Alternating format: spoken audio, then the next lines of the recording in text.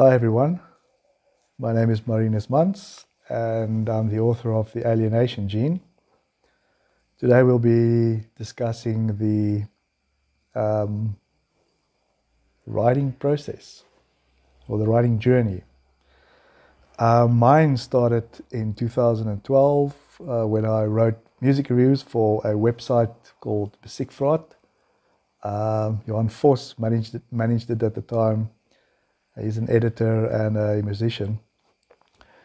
But then I had to stop doing that because of work commitments. And many years later, I think 2015, I had already stopped working and I had kept myself busy with writing reviews on my own, just for my own website. The 10 followers that I had. But somehow it got noticed by someone in the music industry, and I met the Pichets, Gifford and Sharon, and then I started writing for Vatkeke. I think I did that for many years, 5 years.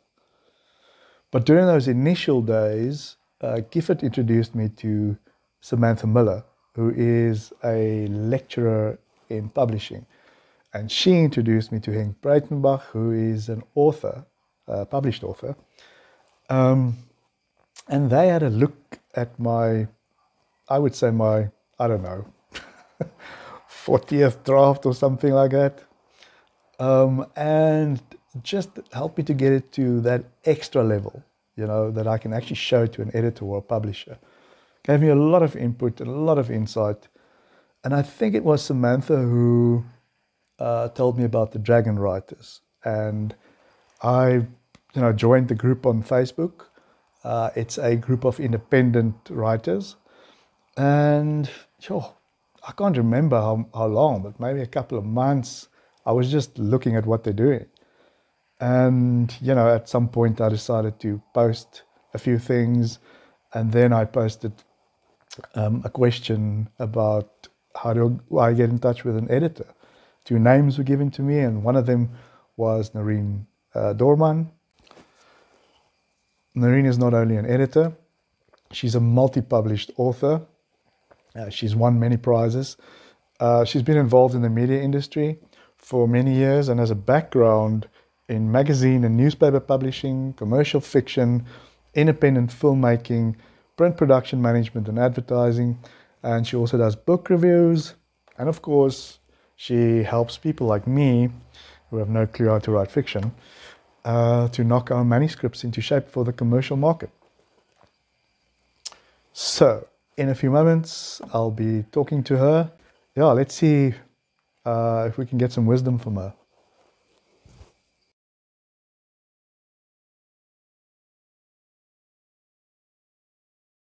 Hi, how's it? Hi, Nerine. How's it going in Cape Town? Hi, how's it?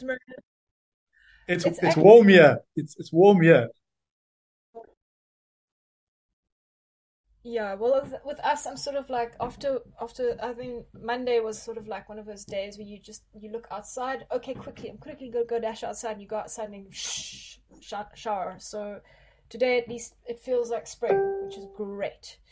But yeah, so but I'm sure the weather. I mean, I'm just looking at my weather app.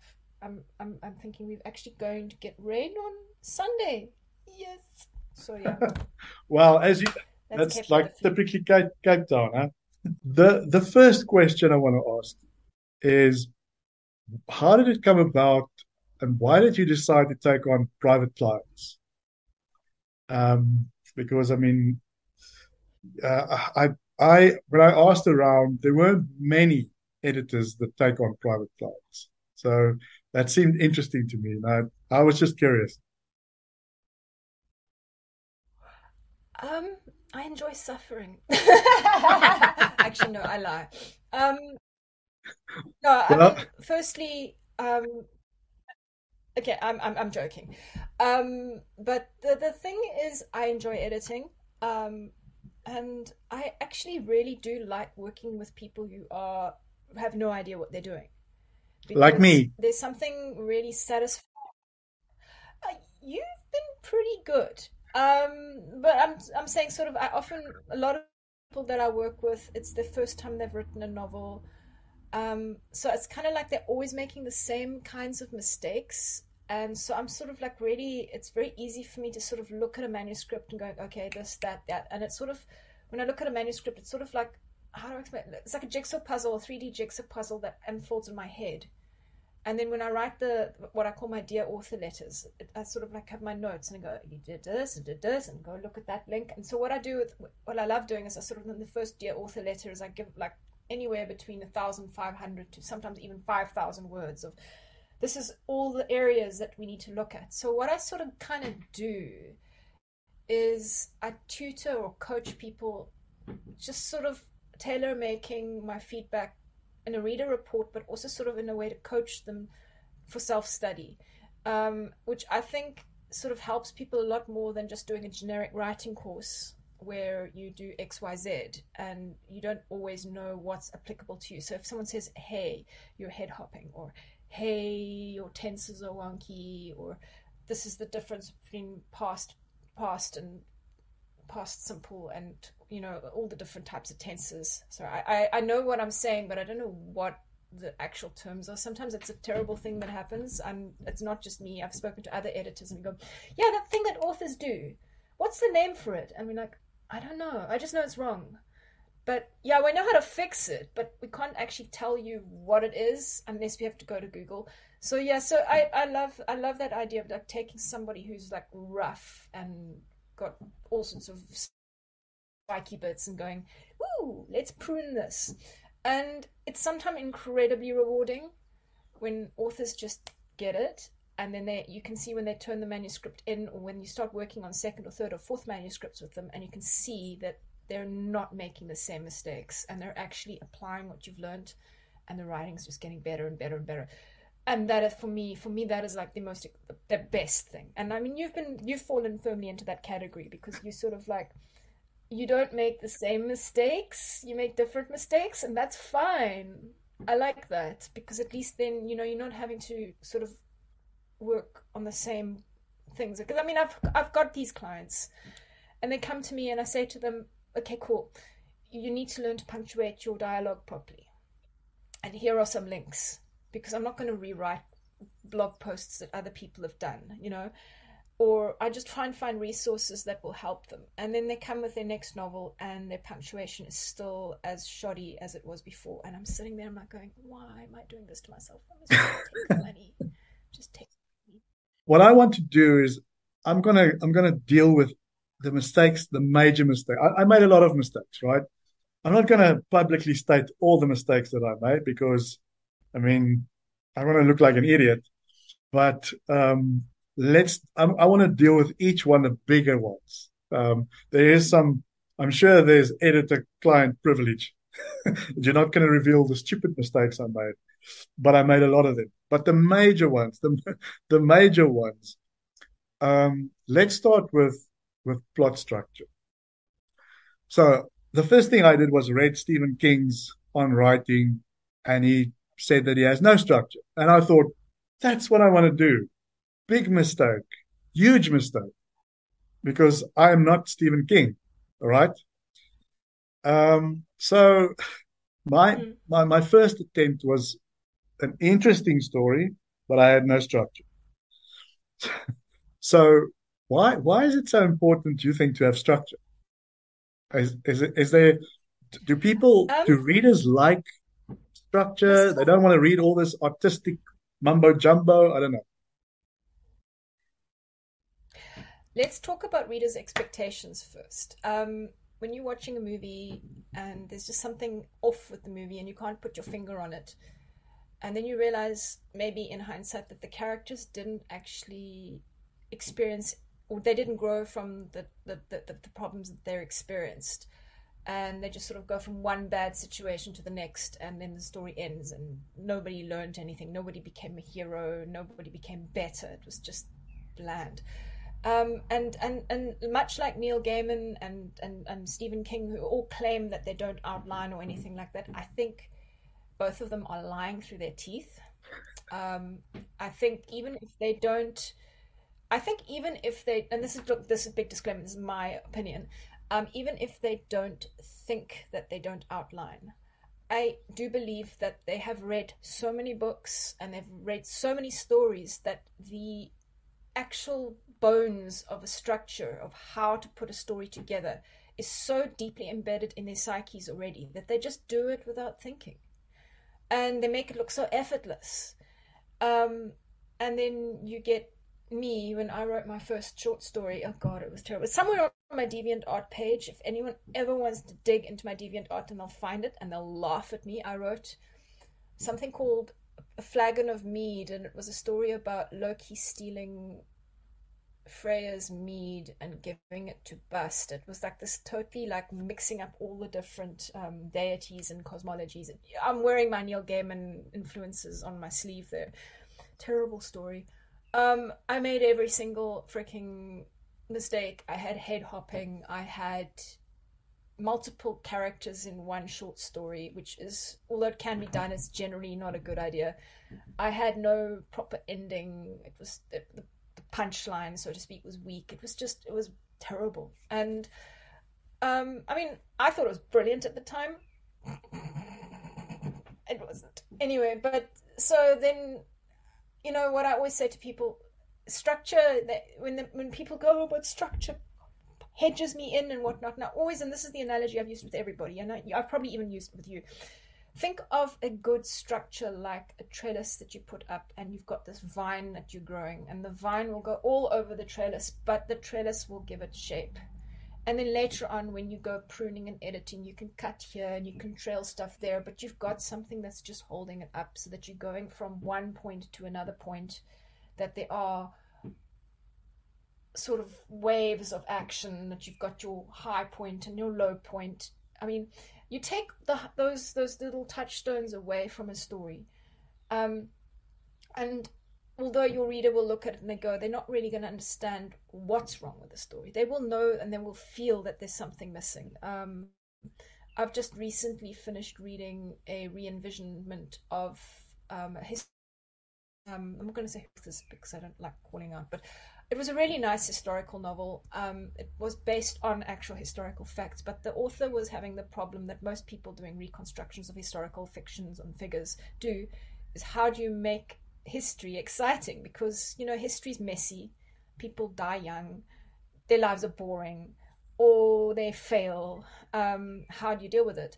And so what she'd done is she'd introduced a rebellion, a slave rebellion. It was set in ancient Rome, and she'd added all these things, but they just did not quite fit in with the character, because the character herself, due to the fact that she was a woman in the Roman era, women in those eras did not have a lot of agency, so she couldn't really make her, you know, Xena warrior princess. And so a lot of stuff happened off screen, and it just felt like she was sort of floating through other people's lives. So that was sort of the big problem there. And you know, your average reader won't be able to sort of figure out what's wrong, but they can feel that things are just not right. So that's what I always say with structure. Look at Michael. God, I'm going to pronounce his name Haig. wrong. Michael Haig. Michael Haig. Haig. Yeah, it's Haig. pronounced Haig. Yeah, yeah. Michael Haig. Okay, great stuff, because I always say it the wrong time. I say it wrong all the time. He's got a wonderful the 6-part story structure, which when I first listened to that 1.5 hour many years ago, I listened to that 1.5 hour masterclass on YouTube, and it was like someone had taken a sledgehammer to my head. I was like, oh my gosh, head blown. And then I went and I took my next novel, which was actually this one on my shelf, Down the Stars, which, as you can see, it won an award. Yes. Actually, it won 2 awards. And I took that novel and I decided to plot it out using Michael Haig's structure. And gosh, it worked. And it worked really well. And I was like, okay, so this is not such a bad thing. I still told the story I wanted to tell, but it hit the notes. And I Yes. think that's the whole thing with having structure, is like your hero, he gets thrown into an adventure. Whether or not he goes into it willingly, that's up to you to decide. He might have a mentor figure. The mentor figure might fall away. Look, we're not going to be a slave to our friend Joseph Campbell, but Joseph Campbell made some very valid points with his monomyth. And I think the monomyth, the idea of the monomyth, as per Joseph Campbell, you do see echoes of that in Michael Haig's way of doing things. But the other one that's worth mentioning is Dan Harmon, who wrote. He's responsible for Rick and Morty. I don't know if you've watched Rick and Morty. I have. But each little episode, yeah, I mean, those episodes are completely bonkers. And in terms but of very cleverly written, very well written. So Dan Harmon himself has also taken the monomyth, but he's simplified it and he's made it much more easier to use. And he's basically got the Dan Harmon story circle. So I sometimes use a combination of that and then Michael Haig's method. And my stories, I don't think my stories are formulaic. I just feel that that's a way for me to saying, okay, cool. What's the darkest point? What does my character learn? How does my character's inner journey change them? How does their outer journey change them? Where do these 2 points eventually converge? And what does my character have to offer to the world now that they've gone through the belly of the whale, so to speak?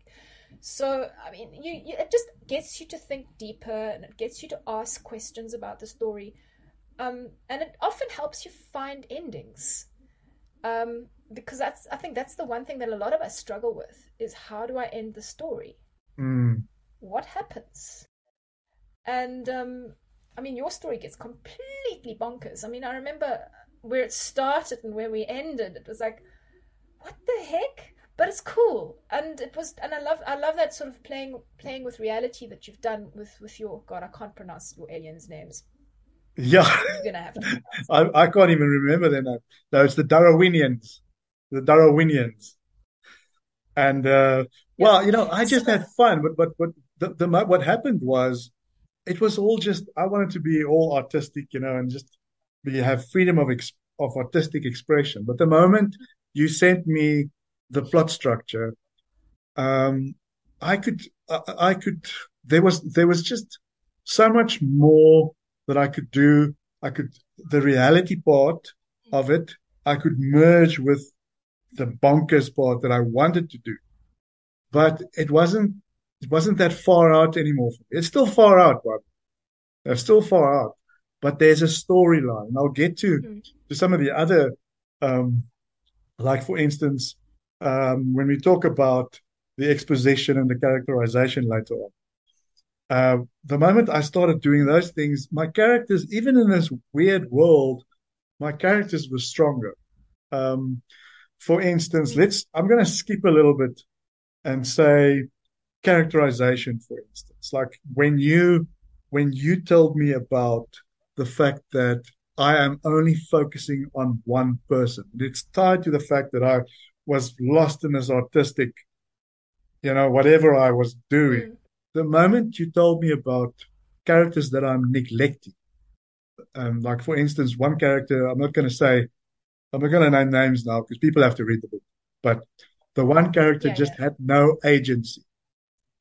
And the moment I gave that character agency, it enhanced my protagonist. Not only enhanced the character itself, it enhanced my protagonist. Why? Because characters talk to each other.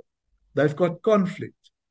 And so that helped me a lot with characterization. But I think the plot structure, if I can come back to the plot structure now, is that gives you a broad overview of what. And I had only one protagonist, and I think because I was head hopping a lot, something you alerted me to. What I did was I created two protagonists, one major protagonist, and the other one is just a point of view character. And I had these two. I used Michael Haig's structure. And at first, I just used that structure on the protagonist itself, the main character. And then I found myself using it on both those characters. So they both have a character arc now. And it's just so much more rewarding. And then this evil guy that just does stuff because no one knows why he's doing it. But if you have that character arc and you can go Yeah. back to that, then there's reasoning behind it. And that, as you said, it's like just like a okay, that makes sense to me. And it also is like a compass, you know? Yeah. Yeah. And I think the thing that people forget sometimes with bad guys is that the bad guy is the hero of his own story. It's just that his intentions and his goals are at cross purposes with the hero. I'm just trying to think here. Like for instance, Darth Vader serves the Emperor, and he acts as the Emperor's tool. So anybody who's standing against the Emperor becomes Darth Vader's opponent. Darth Vader doesn't see himself as being evil per se. I mean, sure, he's into the whole dark side of the Force, but I don't think he sees the dark side as being that terrible. But yet now, on the other hand, you've got Luke Skywalker. So I always use Star Wars as a learning tool because just about everybody knows it. And of course, now you've got Luke Skywalker, who's just being fed all the light side propaganda the whole time. So I mean, you can see what I'm getting at. So people swallow ideologies, they get ideas that get rooted into their minds, and these ideas become so crystallized that they end up each other's boogeymen, so to speak. I mean, Cobra look at, Kai for is a good instance, example, right? Cobra Kai, where they took the two sides, and you don't know who's the bad guy and who's the good guy anymore. You watch the movies when you were a kid, but you don't know, is it the Cobra? At some point, you don't know who's bad and who's good. And then obviously later on, but you're always guessing who's bad and who's good. That I love that. I love morally grey characters. I love it because it just makes them more interesting. And also like I don't think I mean in real life I don't think anybody is really evil. It's just they might be corrupt, but the thing is they might have find reasons to justify the corruption. Or they might find themselves in a situation where they have taken money from somebody to do something and they realize that it was not good, but now they've taken the money so many times that they're Yeah, stuck. So they'll carry on taking the money, yeah, and that's like they my might feel, Sauron. Sauron is like that character. yeah, I don't want to preempt it, but he's like that. I try to put to exactly what you're saying. I try to put that in that character. I'm gonna do these three ones. I'm gonna do in one because I think they're all tied, right? These are things that you picked up just from reading what I wrote and the way in which I wrote in the beginning. Third person, deep point of view, show more than tell, and fight scenes. I think in my novel, those three things were tied. And I look at it like it's like learning a different language. And all of these things are different dialects of that language. That's how I saw it because the way in which I had to deal with these things is you send me a lot of reading material, right? I read all that stuff, then went back and applied it to my flawed novel over and over and over again until I understood the language. I'm not saying I got it right. I mean, if you ask me to do it now again, I'll probably won't get it right. But that's how I did it. That's how I did it. What I want to ask you is why is it so effective? These, because the third person is do you, this. Yeah. yeah, Why yeah. is it so So effective? basically, authors are drug dealers. Um, we cause people to look at little symbols on a page, and if they've got the kind of imagination that creates, some people unfortunately don't have that capacity, but I've got this thing. I will read a story. I will no longer see the words. I will see it playing out like a movie in my head. It's this is probably why I love reading so much, because I completely lose myself in the story, and I see and I taste and I touch and I feel, and it's just amazing. And this is why, for instance, movie adaptations always invariably disappoint me, because it never matches the glory that I see in my head. So what happens is, in order to create these hallucinations, you need to seat your reader very firmly in the world and the point of view of the narrator. So even if you're doing a first person narrator of like, I walk down the street and I see the blah rhubarb fish paste and all of that, you're going to make the readers feel the sunlight on the person's skin. You're going to make them feel the hunger in their stomach. Maybe they haven't had breakfast, or maybe they really want that cup of coffee and now they're fantasizing about that first cup of coffee. Or, or they're feeling sad. So if they are feeling sad, they will notice things around them that make them feel even more sad. Like, I mean, I don't know if you've ever had days where the weather's gloomy and all you see as you're trundling along, as you see the flaky paint on the walls and the litter and the dog shit on the ground, and you just see all the bad things. So by having a character who's sad, just noticing the bad things and feeling the cold and feeling the discomfort, you are now using your environment to say more about your character and how they experience the environment.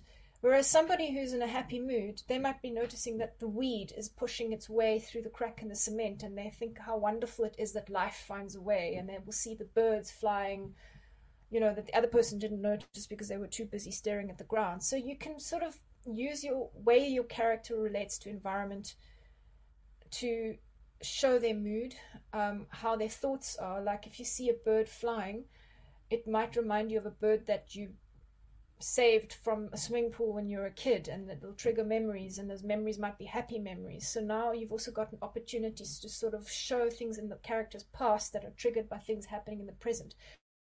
So it's all about seating yourself in the character at the time. And then, of course, getting to combat scenes, for instance. Once again, there you've got the opportunity to work with environment. Combat doesn't necessarily happen in an easy environment. There are obstacles that you can stumble over. There might be an incline. You might be thrown into a wall. You might have to dodge traffic. It's not, easy and neat and tidy. So by making, and also just showing the frustration of the fact of, I don't know if you've been in a situation where someone's trying to hit you or stab you. Yes, I have been when I was in high school or primary school, and then when I was a student. So you realize how quickly in a moment of combat situation happens. Like, for instance, I was stabbed a good few years ago. I was just minding my own business, walking down the road in Hout Bay, and some guy tried to steal my bag, and it was just, all I remember was this guy grabbing my bag, and like, it doesn't even twig that he was trying to take my bag, so I just held onto my bag and I said, hey, what are you doing? And next thing I know, he's smacking me in the arm with a knife, and I couldn't figure out what was going, but I was just angry because now I realized he was trying to take my bag.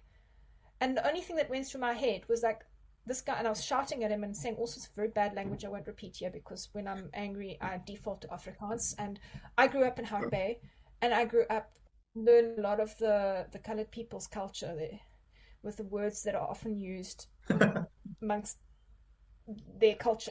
And I'm not going to repeat them because I can really swear like a Hout Bay fisherman.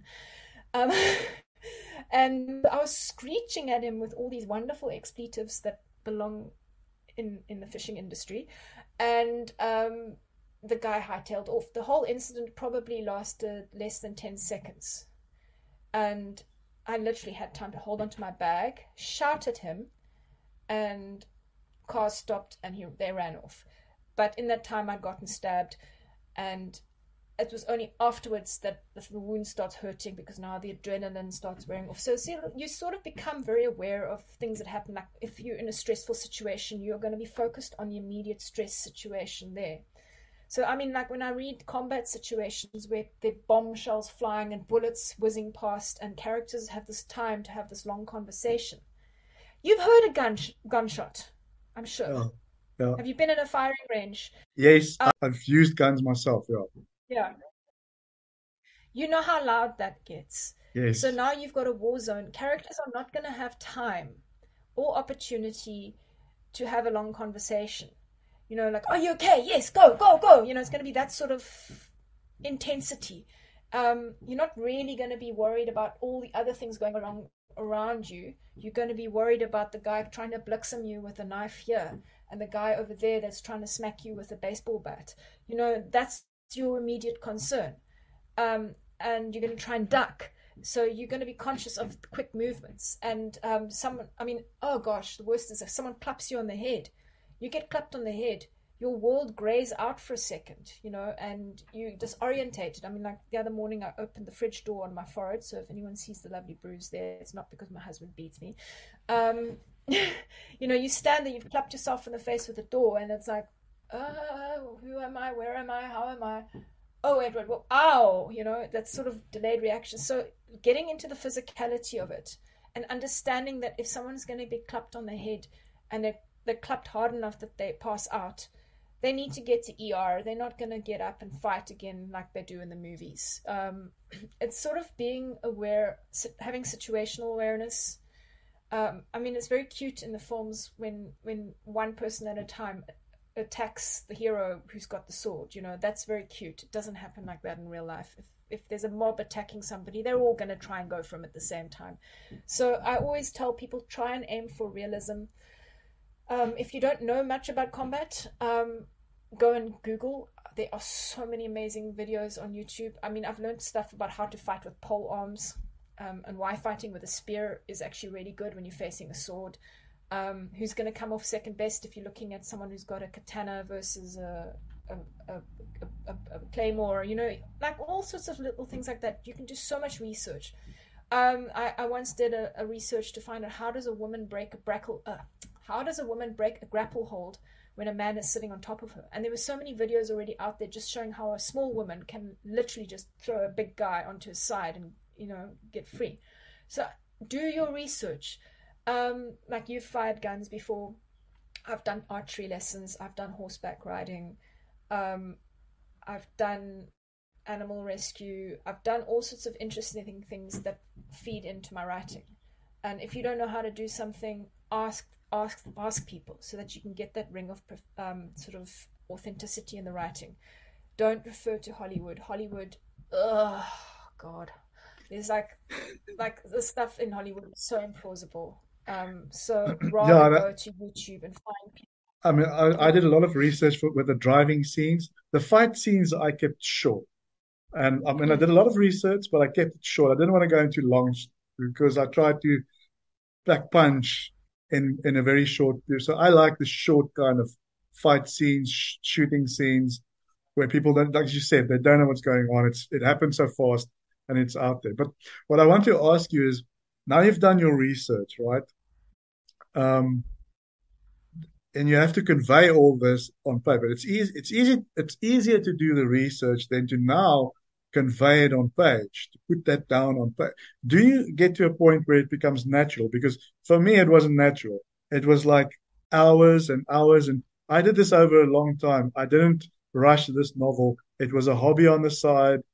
So, it took me hours and hours and hours. And if I wasn't happy about it, I would do it over again. But do you get to a point where it becomes more natural? And like, okay, you do it quicker and you don't have to refer to all the links and stuff. I refer to the links constantly and the reading material, so that sometimes 2 weeks would go past and I have to go back and refresh my memory. Then I would go back to the drawing board. Do you get to a point where you don't need that stuff, or do you always have to do that? I think it becomes, with enough practice, I feel it becomes innate. But like, for instance, the project that I'm working on at the moment, me and my friend Toby, when we went up in 2019, before the pandemic, actually when was it? It was 2000 and frick. What year was the pandemic again? 2020. 2020. Yeah, it was 2019, October 2019. We went up to Joburg for the awards ceremony, and we were sitting there in the very Lani hotel room, the lounge area. It was 11:30, and neither of us felt like going to bed yet. So we sat there and we go, it was so much fun. Let's write a novel together. Cool, let's write a novel together. And Toby and I have got very, very different ways of writing, but we approached it from the perspective. I said to him, we're going to write a trilogy. Let's do the outlining, who the characters, and we talked about it a lot, and eventually we got started. But now it's coming to the revisions process, and I find with the first draft, we just concentrate on putting down the story. So, for instance, Toby's strengths lie with dialogue, my strengths lie with world building. So what happens is now Toby does his whole lot of lines. So he's got a lot of talking, a lot of introspection. Whereas I would then go, Toby, we need to show them where the characters are, what the time of day is. So then I would then go back and I would paint in that kind of detail.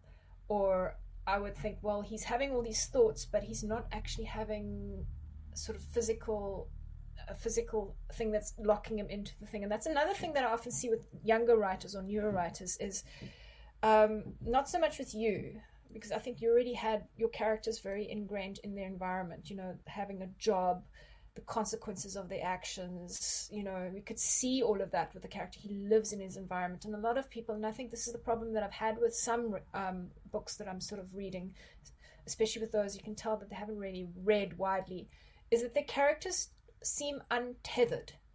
It's like they do things, but none of their actions actually have consequences. Like, for instance, one book I'm reading at the moment, the character is an ex-slave from the Roman era, and he will just talk about he didn't do his chores and now he's busy lying in the grass looking at the sunlight.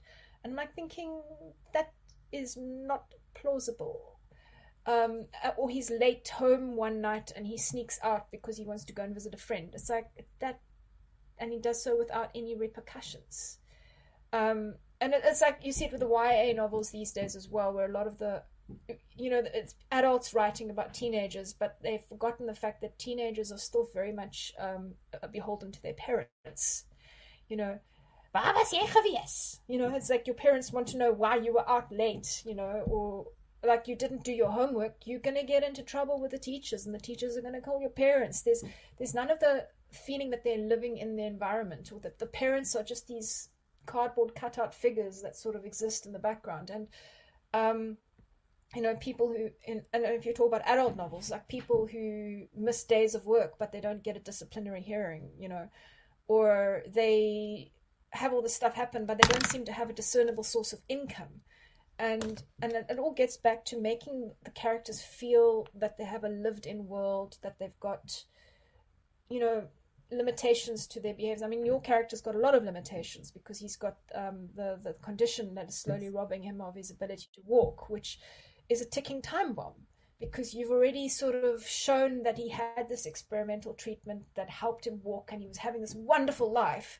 And we meet him where he's had this wonderful life, but what has he actually done with it?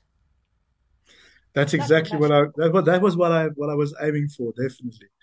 To try to create a character that's very different from me, that's more flawed, and yet he wants to be better. He wants to do good. He wants to make up with his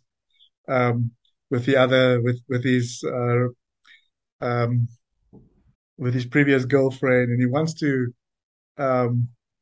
not to be this hardened businessman, So yeah, I understand exactly what you're saying. Exposition. So exposition is something that I got extremely wrong. I remember I had this one. So I had the storyline, and then before I applied Michael Haig's structure, I had this one serious information dump. And it was terrible. Terrible. So everything came together at this one stage. But then, so I had to go back to exposition and why it's there. Why is it so important? Is it because you want to keep the reader's attention? You want to throw through Easter eggs, because people will just get bored if they read this thing, and then they'll be disappointed later on if you just give them everything all at once. That's probably it, isn't it? Or is there more to it? If you're going to be giving large blocks of information, you've really got to ask yourself, is there a better way in which you can do it? for instance, the one example that I often use is like many years ago, I was editing a gentleman who was writing a book he assured me was not science fiction, but it was about a Mars colony. And it was all speculative sort of science. And you can see he's somebody who reads a lot of nonfiction. So he was obviously thinking about, I think in his mind, he was like thinking, how would a Mars colony work? And then he set out to write a book that was basically just his pet theories about how colonizing Mars would work. He never read any books that were already based as a Martian colony. There's a very famous set of books called, I can't remember who the author is. I think the one book is Red Mars, Blue Mars. I cannot recall the author. I haven't read the books, but I know for a fact that they are sort of, it's like, I think it's a trilogy, and it's just basically about the terraforming of Mars. And I'm sure that there's a wonderful compelling story, but it's just that there are books out there that do deal with the topic. And this gentleman was adamant. He's not writing science fiction, and he's not going to look at those other books. And I said, well, it's a good idea to be aware of what the other books in the genre are that you are writing, just so that you don't inadvertently reinvent the wheel or use plot points that are similar. But then getting to what made the novel painful for me to work with was he would then talk about, I think he had some sort of fancy dark matter drive. And it's all speculative science. You know, you can read about it in the science magazines about how they speculate what dark matter is. And then he was then spending 5 or 6 pages describing how the hyperdrive works. And I said to most people, I just thought, and I said, nobody cares how the hyperdrive works. They do not want to read 5 pages about how the hyperdrive works. All they are interested in is the banter between Chewbacca and Han Solo as they get the Millennium Falcon to go through hyperspace. And the hijinks that ensue if something breaks with a hyperdrive. There's Chewie getting into the basement with a wrench and going bang, bang, bang and fixing things. You know, so, you know, you can rather show how the thing works. Or if they've run out of fuel, I mean, you've watched Futurama. They don't spend hours explaining to you why Nibbler's poop is the best fossil fuel known for space travel, but they just show, you know, Bender goes to fetch the poop out of the poop tray and you realize, plunk, it's very heavy. And it's this tiny little round black ball, but, you know, it takes Bender like an age to carry the poop and put it into the furnace, you know. So, you know, they're not explaining to you why this creature that eats just about everything that's edible makes us poop. It's just shown that this creature makes poop like that. We don't know why, and it's not important we know why, but it's a good creature to have on board because you can use its poop to fly your station, fly your spaceship. So, and that's sort of like, readers don't want history lessons. This is why people find the Silmarillion boring, unless they're a Tolkien nerd who wants to read an obscure passage about why Tom Bombadil married this one. You know, and, you know, the people who want to go and read all that stuff, they will go and read it. But when you are writing for market and you want people to buy your books, people read your books because A, they want to be entertained, and B, they want to step into a world that's unlike their own. I mean, why do we read crime novels? We read crime novels because we want to hear about people who solve terrible crimes. Because in real life, if you look at South Africa, there's so many unsolved crimes and terrible situations. So reading about somebody bringing someone to justice is incredibly satisfying. But when we are reading that book, we don't want the detective to talk about the judiciary system or go through discussing the process of booking somebody into the police station. You'll know, it's like, well, we took him in to be processed and then we were sitting in the interrogation room. You're not going to talk about how the processing works. I think one novel that does sort of fart around with exposition in a way, not that I've read it, because it's just not my genre, but we've got, I've read passages of American Psycho, where he sort of pontificates about Whitney Houston and all sorts of 80s pop music and why it's so great. And these little interludes that talk about the different paper grades for business cards and why it's better. It's actually put in to tell you more about the character. And it's not that you're getting 10 pages of Whitney Houston, but you'll probably get a page and a half, and then the story carries on again. So you can gloss over it if you want to, but now you've got an idea. You've got the serial killer. who is obsessed with like the tonal qualities of Whitney Houston's voice and why this fabric is better than that fabric. So you're getting a picture built about him. But there, once again, the writer is good enough that he can break the rules. It's not going to be like you're going to break in the middle of the story to give 10 pages about how coffee is farmed on an obscure estate in Guatemala. Less is more. That's the other thing that I say to people often, especially in terms of exposition. And as you say, you've got information that you need to impart.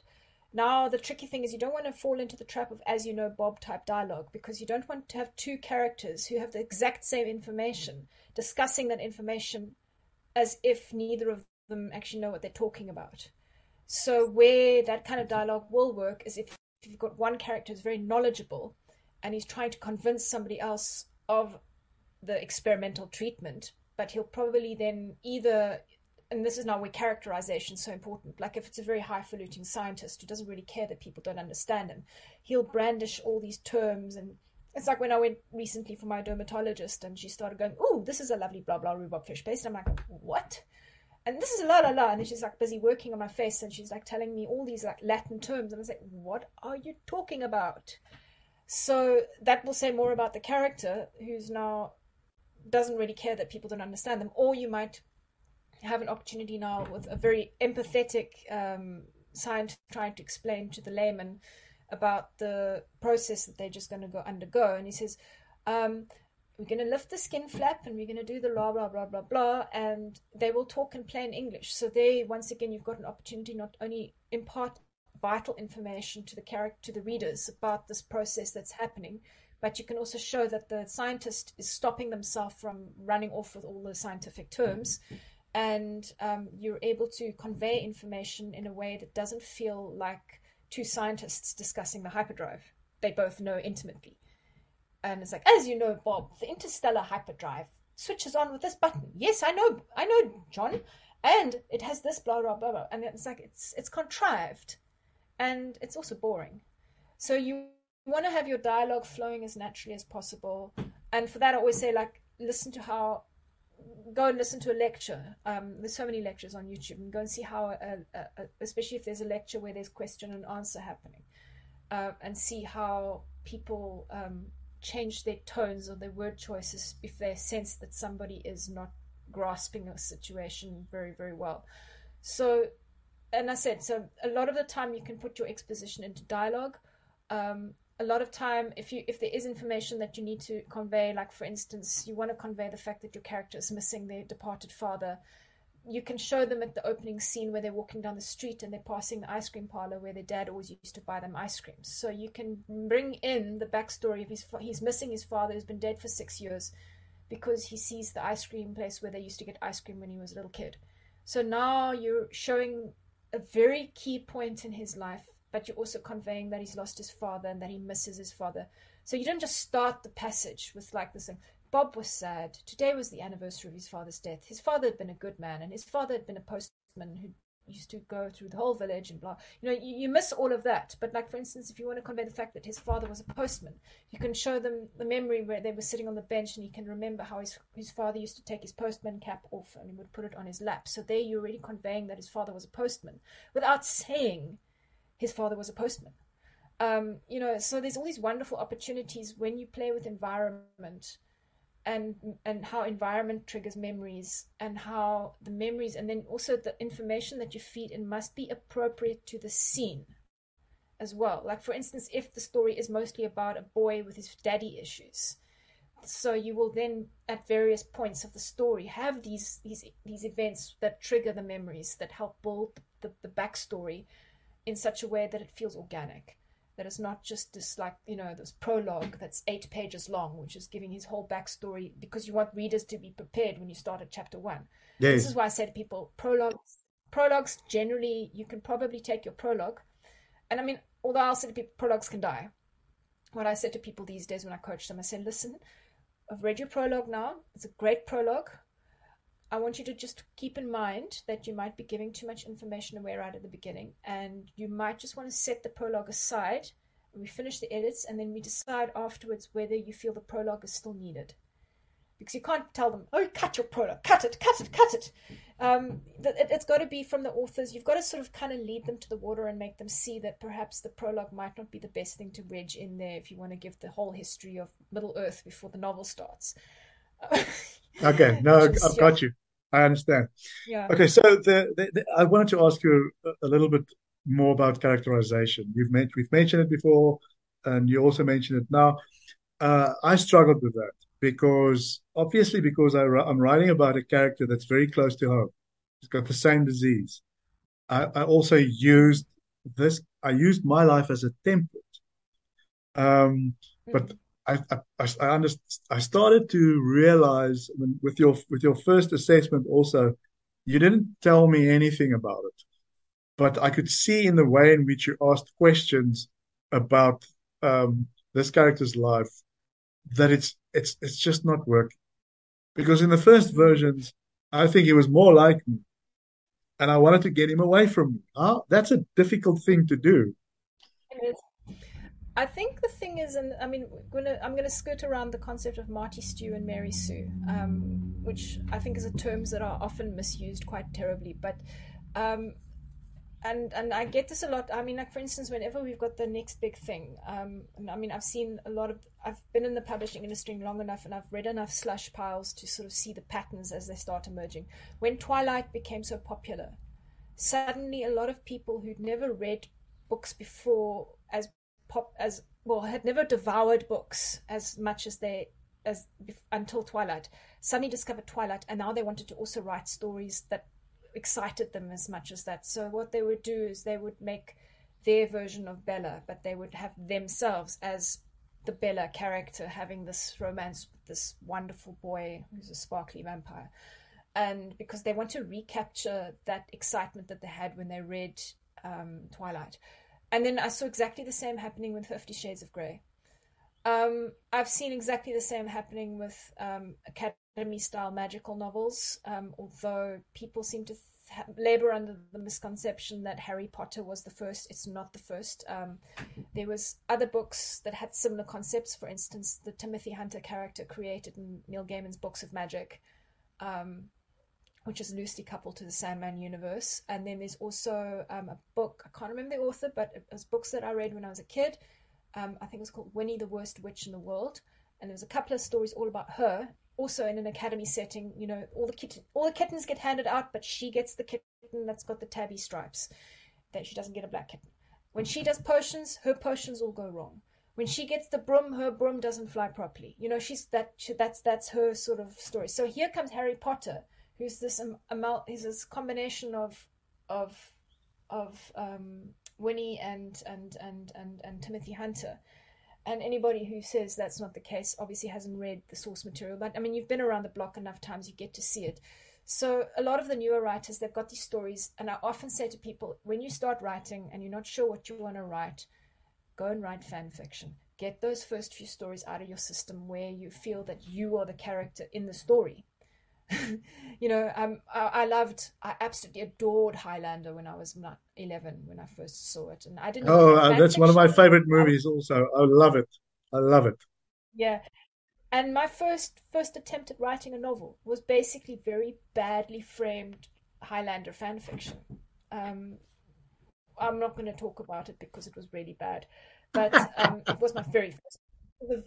I wanted to recreate that, and I sort of put myself in the position of my main character, who's this young farm boy who gets jerked into this alternate reality where he's now fighting the Black Knight, and it was really bad, but I wanted to have those experiences. So you transport yourself, but you don't often think of yourself critically. That's the problem. So you get these characters who are very bland. They sort of nobody really hates them, or nobody really likes them, or maybe just everybody likes them, and they don't seem to have any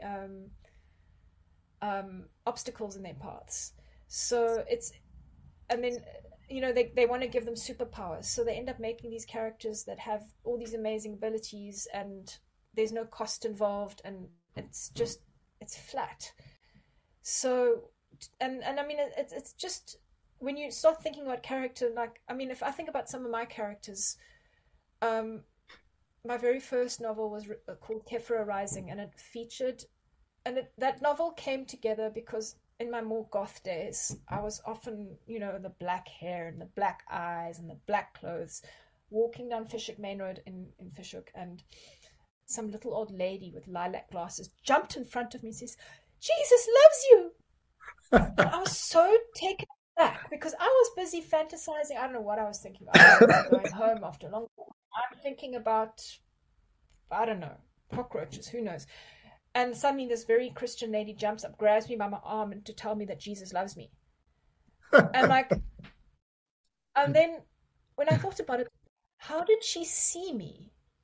She must have thought that I am this evil Satanist who is in desperate need of help. And she needs to tell me that I need help. Meanwhile, I'd been thinking about kittens and, I don't know, cuddly thoughts and what I was going to cook for dinner that night, and the fact that I own a house and I own I'm married and I have pets, and I don't think there's anything wrong with me. So that story seed then triggered for me to write the characters. Then I asked myself the question, what if I was that character that she thought I was? Wow. And Okay. and that's where a character came out. My Jamie character, I love him dearly. He's a complete wanker, but he basically, I took all the qualities that other people would see in some sort of evil character, and he's actually a really nice guy, but he's into like he runs an occult bookshop and he does dark magic, and but he loves animals, but everyone thinks that he's this evil, terrible person, but he's just the black magician who lives in Fishhook and sells books. It's like like And like like the Eddie character in Stranger Things. yeah, a lot like that. So he goes out of his way to dress provocatively, and he's very flamboyant, and he's very obsessed with his appearance, which is not. I mean, you can see I'm dressed in a hoodie, and so this is just the story journey that I'm talking about. How to take a character that starts with you, and then to turn it into something that is not you. You look at all the things that are like. I mean, look, I'm not a gay man either, or a bi man. So that's another thing of taking the character and gender swapping it so that it's not a female, and then taking what I perceived as being an amalgamation of all the goth guys that I've known over the years, and just sending it up and over exaggerating until you've got this character who's completely over the top, and it's no longer resembling me. Then the other one as well, for instance, Ash in my books, my Those Who Return duology, he starts out as a 90-year-old granny who is part of an ancient Egyptian reincarnation cult. She dies the first time and then she comes back, but she comes back in the wrong body. She's supposed to come back in the body of a young girl, except she accidentally wakes up in the body of a 6 foot tall metalhead. So That's brilliant. so now, although I know the main character that I sort of based on looks and aesthetics of Peter Steele from Typo Negative, but I put a 90-year-old granny in his head. That's that's So, interesting. although it's got essences of me, because I in many ways I'm that 90-year-old granny who likes drinking her tea and, get off my lawn.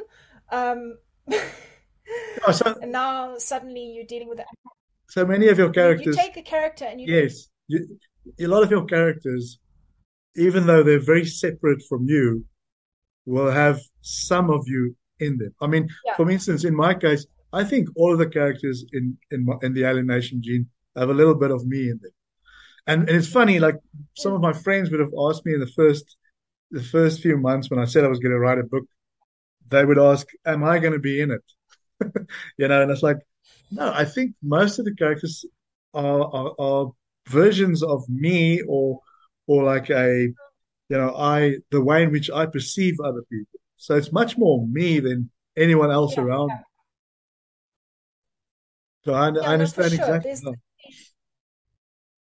So I mean that's the fun. I mean the thing is obviously you need to be able to relate to the character. And I think for instance with my book Incarna, where the book started is I had this very vivid dream about how I was in the wrong body and how I was suddenly 6'3" and I had this long black hair and this big physique, and people were scared of me and they were getting out of my way because I was walking there with a big black leather jacket and ripped jeans. And I suddenly thought, wow, that's what it feels like to be inhabiting a 6 foot something male frame, and how people see you differently. So that sort of brings in that. So even if I in my head I'm still this, but in my physical self I'm that. How do I leverage the tension? I think the one character that might be the closest to who I am in real life would probably be my book, The Company of Birds. I've got a character there called Lisa, and Lisa is a failed academic who has zero magic in a magical academy environment, and she lectures in ancient languages that nobody's really interested in. And she's basically, I think she was sort of born out of my frustration of newspaper publishing, of being passed over, and the betrayal of people close to you who schneer you. And she's dealing through a bitter divorce. Her ex-husband's left her for a much younger girl who's gotten pregnant, and she's got all this shit that's going on in her life. And it was so nice to try and take some of my frustrations from real life and stuff that's happened to me in my past, and to sort of work them together. So it does become quite cathartic at times. I don't know if you felt that your story was cathartic at times to sort of deal with some of the issues. Yeah, I mean, for me, it was a little bit of cheap therapy, rather. I think from my perspective, it was a little bit of. So there were times that I lived, because I mean, there's many of the scenes are very close to home, but that's just because Mm. we both have the same disease. And many of I mean, you you can't um, you can't divorce that. So Mm. you're gonna have the same emotional experiences. So I mean, it was good for me to go through those things in a different body, almost like, even though we had the same. And remember, Mm. in this case, as you said, he had this life that I didn't have. He became cured, right? So he was cured from this uncurable disease, and I had who knows what that's like. I mean, who knows? I'm not sure if I got it right. I mean, maybe if I write the book again in 3 years' time with more knowledge about other cures that's coming out now, I will have a different view. But at the time when I wrote the book, that's what I thought someone would act like that has been cured. So, but that was also a bit of therapy for me because, right, I can tell you, anyone with a rare disease, their biggest, no matter how hard or an old dog they are, maybe many years of having disease, of having this kind of disease, all of us want that magical cure. Mm. We're looking for that magical cure, and so it was a way for me to just live myself into that position a little while. And I was at some point I was crying, like really, really in the beginning when I was very close to this book. I was really, really crying, and it was very emotional. But then later on, I got so, as I said, when I moved further away from this character, I got so removed that I started enjoying it more. So it was like dealing with all those, um, and all those hidden, um, I would say, I wouldn't say aggression, but like passive aggressiveness, but just like Mm. anger, the residual anger that was left, that I had, I could deal with Mm. when I was writing this book, and I could leave this character behind, like, whatever I felt, I put into this character. So that was that definitely from my perspective, that's how I saw And it. the funny thing is, and this is the other thing that I'm going to add, just also if you've now got several novels under your belt, which I hope you do write more, I you'll will, I find will. that Don't when you worry. This was just practice. This was just practice. so you'll find it does get easier to sort of divorce yourself from the character. You will always start with a kernel. I always believe in starting with a kernel that's familiar, and then the character, as you travel with them, they change, they develop, they fail, And then I'm going to bring a term in that I've been using with my friend Jay, whom we're working on role-playing games together, and he talks a lot about failing forward. So it's not so necessary that your character fails and their life is over, but they fail forward. You know, their failure presents them with opportunities in which to grow. And that, I think, is what makes writing so transformative, because it's not just also your own journey as a writer to write, but you're creating a little bit of magic, and you're telling stories about people who are in these terrible situations, and you give readers hope. And I think that's probably the most important thing that an author can do. And why does the story of the farm boy who becomes the Jedi Knight so universal? It's because we all feel very ordinary and dull, and we all want to feel that we have agency and that we can take down the Dark Lord.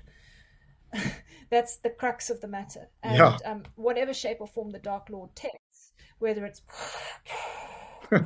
Darth Vader or if it's a crippling disease that leaves a character in a wheelchair, it's how you deal with the obstacles and the challenges that come your way, and that's where the story comes from. That's it. No one wants to read about the hero who stays in his room and doesn't ever leave. If there's no motivation and there's no desire and there's no conflict, why would there be a story? Yeah, that's it. Everybody, if you look at people's daily lives, we've all got routine, we've all got, a set routine that we follow, and the sad thing is we are sleepers. We are sleeping through life. So, to be able to create meaning and to create a story that has that sort of break from reality, it's so important, because it just shakes us out of our complacency. And that's what a good book does. And there was another thing the other day that I saw now, which kind of grinded my gears, was people saying, I think I'm going to give this book a bad star review because there was a character who had bad thoughts. And I'm like, so you just want to read a story where everyone's happy, where everyone's having good thoughts, where nothing goes wrong, where nobody goes out and saves the cat. There's no story there, and it doesn't teach us anything. So how are you going to cope with real life with all the disappointments, if you haven't had the inspiration of dealing with, say now, for instance, a character that's dealing with a debilitating disease? How does he cope with it? The character could have just, I kon net gaan krepeer van ellende. Yes. He ends up on the wildest minibus taxi ride I've ever read in my entire life.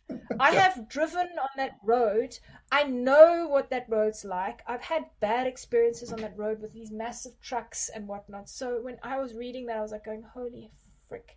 And there's a young boy who has a driver's license at the wheel, and it's just chaos. And they're being chased by an ambulance. It was just completely bonkers. But the character's in a wheelchair, but he's having these crazy adventures. I guess he was born out of fear.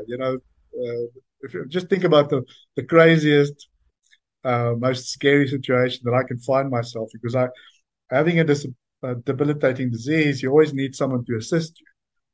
So no, that for me is extremely scary. And also, I couldn't find anyone else to drive the taxi because who's going to drive the taxi? I found myself in a plot twist there, but it worked. But I want to ask you one last question. Why do we need editors? Why do new authors need this guidance? Why do we need editors in the first place? Cool. Why do we need editors? Okay, I will let you in on a secret. Even I still need an editor. The reason being is when you're writing, you're very close to the story. You simply don't see the issues and your eyes get tired. I do have a very good course that I've written about self-editing that I have actually just sort of written as an essay that I do send to people if they want to read it. So self-editing's great. Then there's a lot of stuff that you can train yourself to do to get your novel as perfect as possible. But when you've read your novel, and you can attest to that fact, and the reason why I sent you on to Cat was because I knew that they had fresh eyeballs. By the time I've read the manuscript 4 or 5 times, I'm not going to see the dropped words.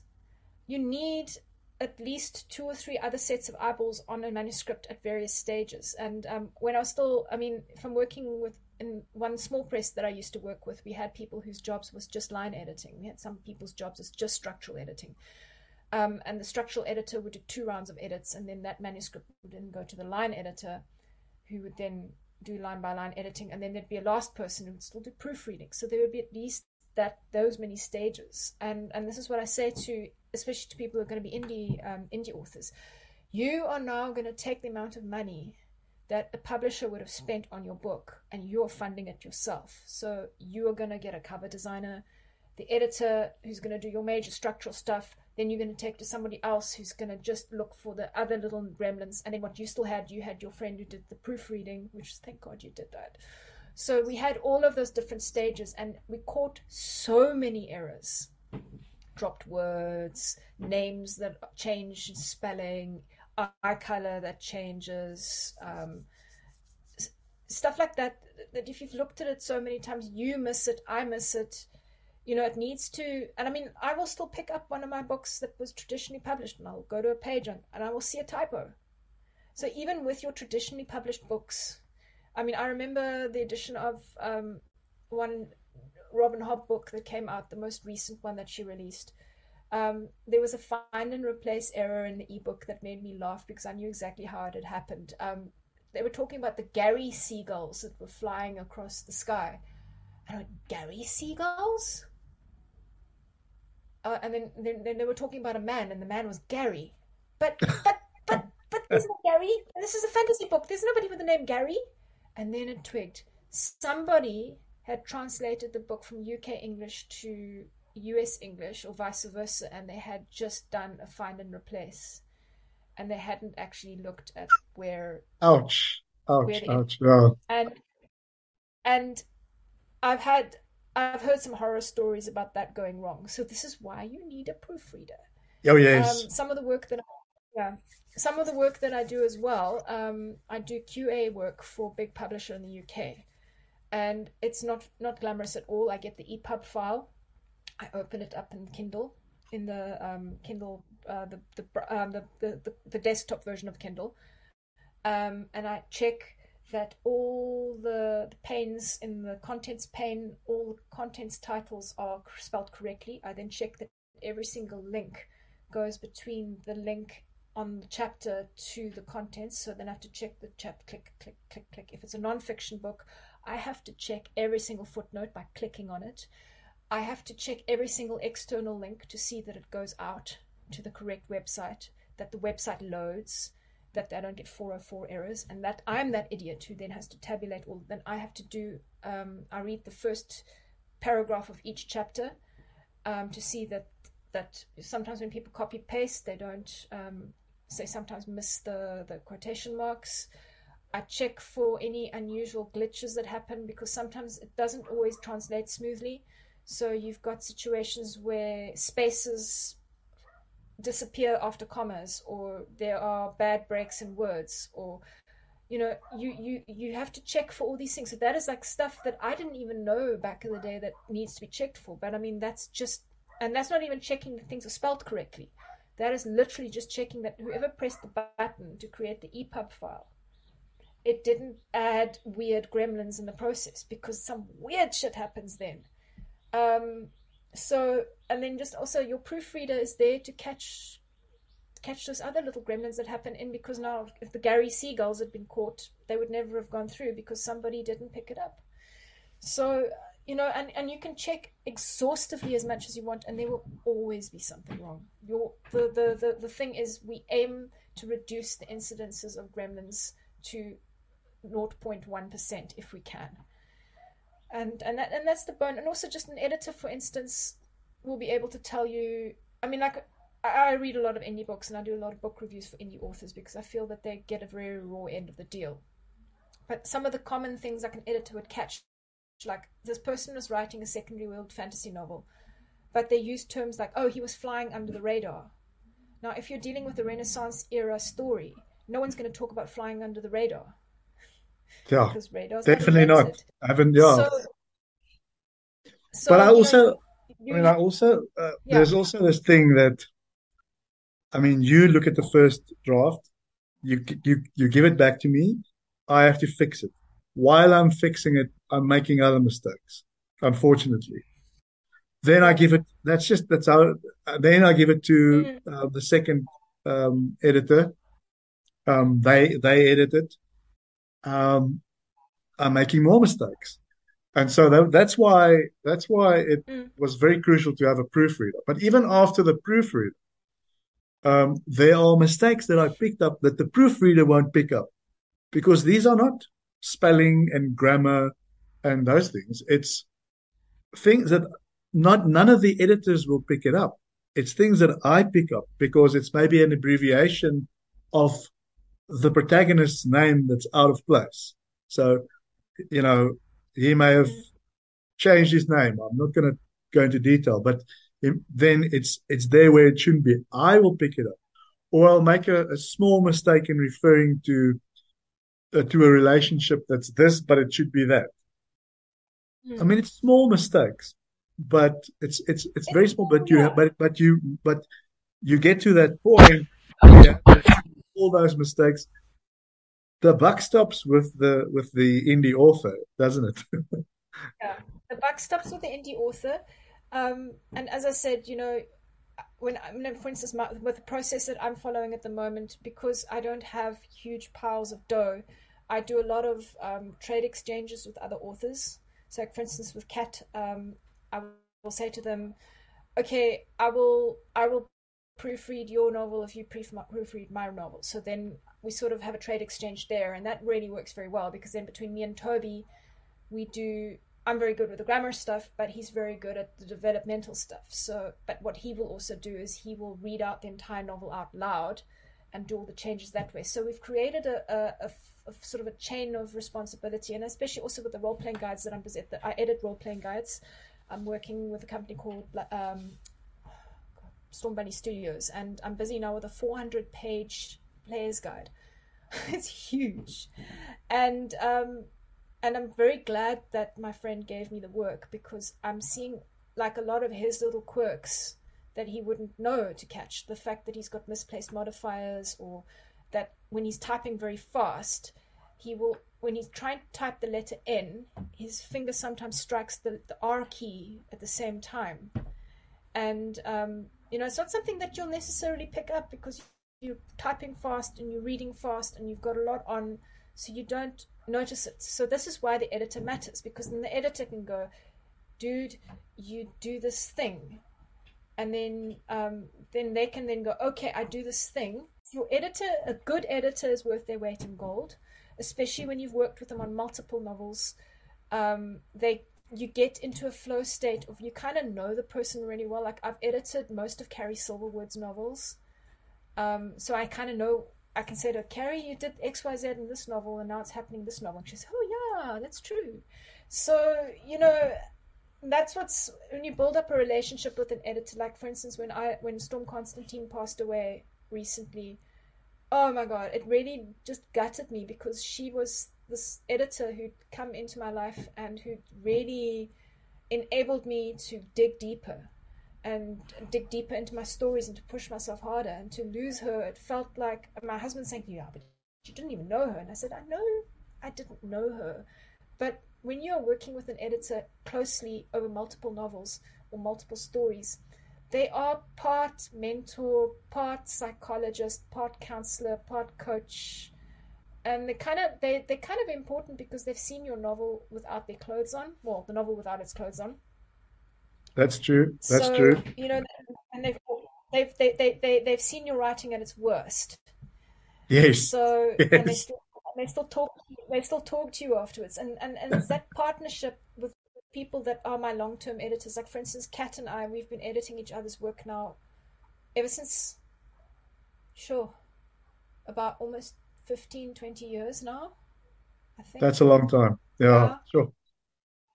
Um, Well, the I'm time honored. time flies. I mean, time goes by so fast. I mean, for me, this project was really just something on the side. But if you think about it, I approached you in 2018, I think. Wow. So it's been. I mean, I mean, you're right. It's like I've never met you, and that's the wonder of the internet, I guess. But it's been, and it's more so. I've at times I have called you sensei. because I'm like, a mental One. karate um, scholar. Thank you so much. Thank you for taking the time, for helping me, and thank you for all the help over the years. It really was rewarding, and I enjoyed it very much. Oh, Thank you. you are one of my little sponges. Thank you. Thank you for your time. The awesome sauce. Cook, have a good one. Cook, Cheers. bye. Bye bye.